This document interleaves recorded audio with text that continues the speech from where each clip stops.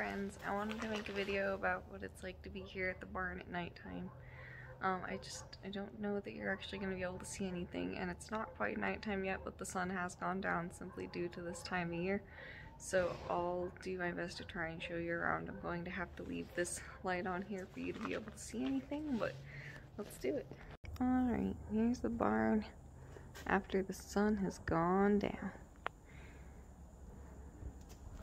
This right here is the horse stall, and that's kind of our only light that works, so it's not great, and it's not very easy to really do anything or see anything out here unless there's snow on the ground, because the snow helps light things up.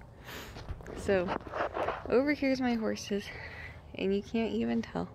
It's too dark, but they're eating right in front of us. I'll get a better shot for you here in a bit. Out here's the west pasture, and there I'll have to do a daytime barn tour, but basically there are troughs on the other side there, and I can throw them out some hay so that they can kind of have their separate areas for eating, because this stall right here is a good dry place to put hay as well. So out here past the hay pit piles and everything, this is where the pasture is. It's a lot easier to see stuff at nighttime when there's snow on the ground. So there's a little bit of snow right now, as you can see. Over here, this is where that small stall is.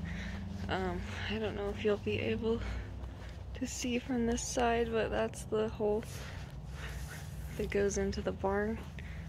So this is the trough down here. I think it might be too dark for you to see anything, but this is the hole from that stall. This is the west pasture. Heading over there is the east pasture, but you're not going to be able to see so much of it just because it's so dark out. I'll try to come over here and see if the camera can see any of it. I don't know if you can see my horses, but they're standing right there against the barn. This is the bigger pasture, the east pasture, and you can kind of see their outlines now with the light. There are more lights out here, but the thing is just that they're all broken, and that's part of why we're excited to move to the country, because I actually don't own this property, I just rent it, but it is still really nice. This is bonsai, by the way, in case you can't tell what's going on. Okay, I want to cut away there.